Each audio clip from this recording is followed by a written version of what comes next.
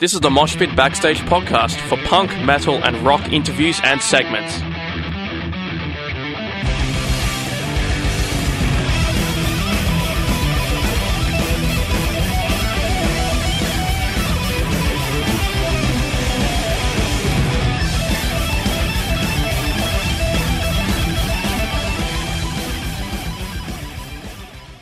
The Stranger is a progressive metal band from Brisbane formed in 2013 with their self-titled debut LP coming out on the 21st of April. On the line I have Kalen and Daniel from The Stranger. Welcome to the show and thank you for joining us. Thank you very much for having us. No worries. So tell us about your debut album coming out in April. What was the creative process when writing and recording it? Yeah, sure. This album is the culmination of a few years of work. Basically, there's a little bit of a backstory, which is that Daniel and myself used to be in a band called Alpine Fault, and Alpine Fault broke up in 2013, same year we got The Stranger started. And basically, I had a bunch of music that I'd written for the next, what was going to be the next Alpine Fault album, and obviously that fell through, and Daniel and I didn't want to stop making music. You know, this is what we want to do. So we formed The Stranger, and so we had, a couple of tracks already written to kind of form the basis of what it was going to be. We approached it differently, though. Alpine Fault was already an established band that we joined, and whereas The Stranger was very much our baby. So the process is really just, it's one of those things where we'll just jam stuff out until it comes to us, or, one of us will sit down with our computer late at night and noodle around, and hopefully something cool pops out, and when it does, you just got to follow it, But, so we spent the last few years kind of refining all the songs down, and I guess what we wanted was initially an album that would sort of showcase all the different stuff that we do, and all the different styles, and because we're really big fans of so many different kinds of music, and so we wanted the songs to sort of we wanted that to come across in the music. So the songs that we've ended up with for this album are pretty broad as far as the stylistic choices go. Yeah. Do you find it hard when you're starting a band to sort of find new members and get the band up and going? It's actually pretty much the hardest part of starting a band. It's, because the music's always going to be there and it's always going to happen, but finding people that not only do you get along with on a personal level and can hang out with for hours and hours at a time without, either getting bored of each other or killing each other, but also having them, sort of be up to the level of skill that you need, and also have them be on the same wavelength as far as the actual music goes. It's tricky, and really, I think we were sort of lucky in the beginning because we had some songs already written. It wasn't a case of, oh, hey, we want to start something that maybe kind of sounds like this. We actually already had something ready to go that we could show that people could listen to, and I think, having that makes things a lot easier. But yeah, it's definitely the hardest part of the whole thing, I reckon. And I was also wondering how many tracks does the new album have on it? It's got 10 tracks on it. 2 of those tracks are more so acoustic pieces, Okay. I suppose. They kind of feature our softer side. Okay, and you had a single come out late last year called Divine Intervention, which I feel has a sort of operatic theme to it in a sense with the duet. So I was wondering, where did the inspiration for the theme of the song and the duet come from? Yeah, I guess the lyrical themes, Tom, our singer, came up with that.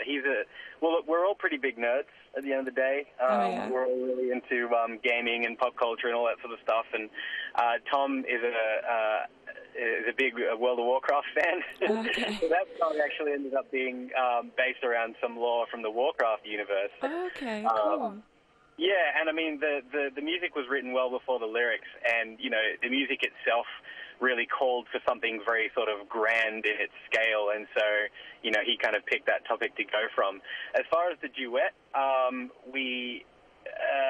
think it was sort of just a combination of one wanting to have some female vocals somewhere on the album, just because I think it's, you know, the harmonizing of a male and female voice in the sort of metal setting works really nicely. It's something I've always liked.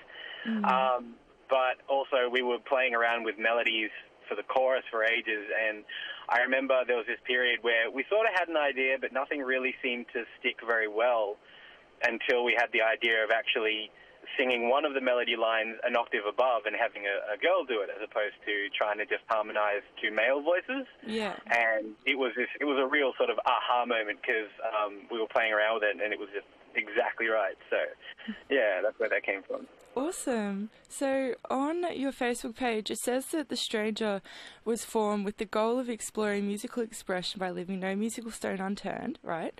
So I was just wondering how that expedition is going. Yeah, it's good. It's good. I mean, I think at the end of the day, we'll always be sort of, you know, a rock or metal band at the core. Yeah. But, you know, we all listen to such a really diverse range of music. So, you know, personally, I grew up listening to Dire Straits and Enya and Keith Urban and a bunch of Celtic and folk artists that probably aren't very well known. And I know our other guitarist, Drew, is the same. He's come from a very folk background. Our bassist, who's actually leaving soon, which is a shame, has a much more kind of jazzy influenced background and everything. And Daniel here brings the metal. I feel like if we were to, you know, just do the metal or the rock thing only, I think we'd all probably start to feel very, what's the word I'm looking for here, unfulfilled as musicians, because there's such a broad world out there. Yeah. And all that being said, the problem is that inspiration doesn't just sort of come when you want it to come. And I can't really sit down and go, I'm going to write a Celtic thing today. It's very much just a case of whatever we seem to be doing, or whatever instrument I've got in my hands or whatever, that sort of forms the basis of that. And but once you've kind of hooked into a theme of inspiration, you can sort of follow that. So we've got a lot more that we want to try out. There's certain things that we want to go more deeply into and explore, you know, things like the funk aspect. Like, we've got some funky stuff in our music that we really like. Yeah. And I think we'd like to pursue that more deeply. But, yeah, no, it's going well. And just knowing that we have that musical freedom and that no one's expecting us to only do one thing, or we'll be disappointed if we explore other things, is really freeing. It's great.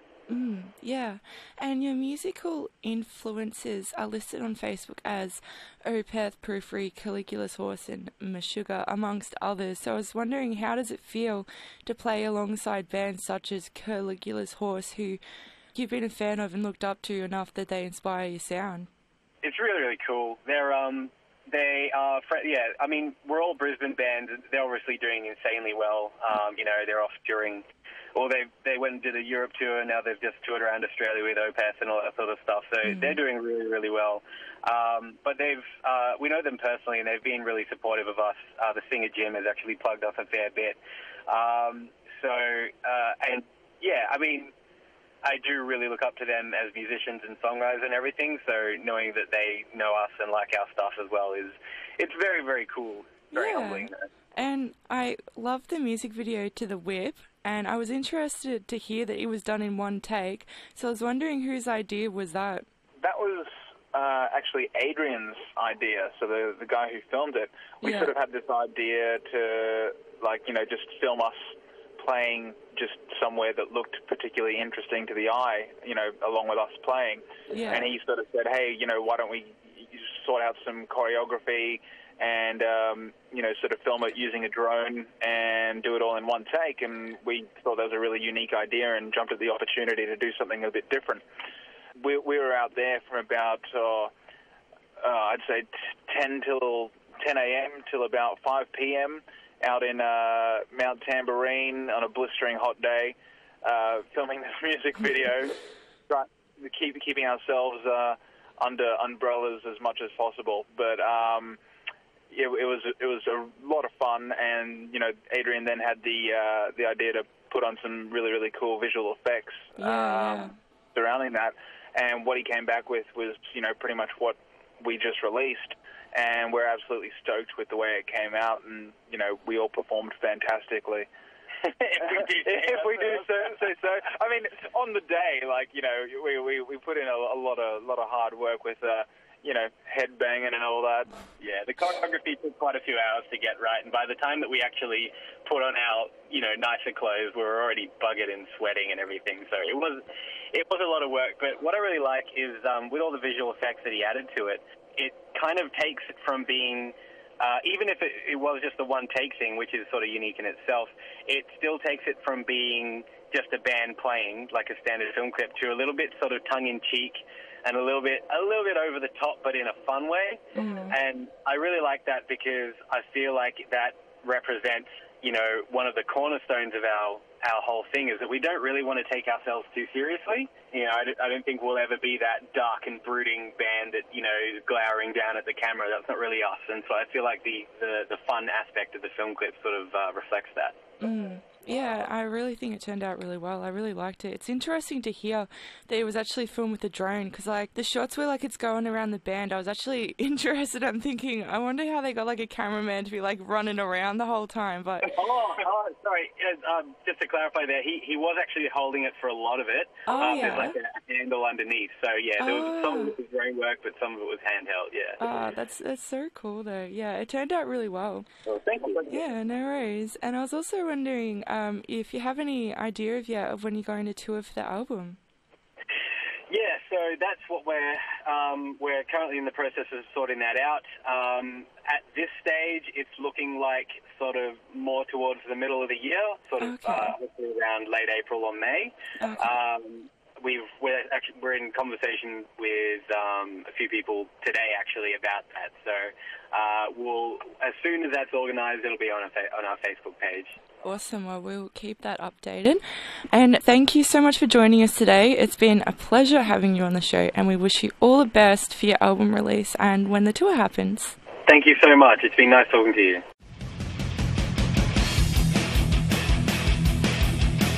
Thanks for listening to the Moshpit Backstage podcast. You can subscribe to us on iTunes and Omni. To find out more about the show, go to www.syn.org.au/moshpit. Like us on Facebook at facebook.com/moshpitonsyn and follow us on Twitter and Instagram at moshpitsyn. The regular Moshpit radio show broadcasts punk, rock and metal tunes and interviews every Thursday nights on Syn 9.7 on FM and digital radios. Listeners outside of Melbourne, Australia can stream Syn 9.7 online at www.syn.org.au. Thanks to Vintage Ruin for the music. Hi, this is Tomato from Flash Gun Apocalypse. Hi, I'm Enid from Girls School. I am Phoebe Pinnock from Heavenly Axe. Hey, this is Gary Oldmead of the Misfits. Hey, this is Kat Sproul from Horizon's Edge, and you're listening to the Moshpit on Syn FM.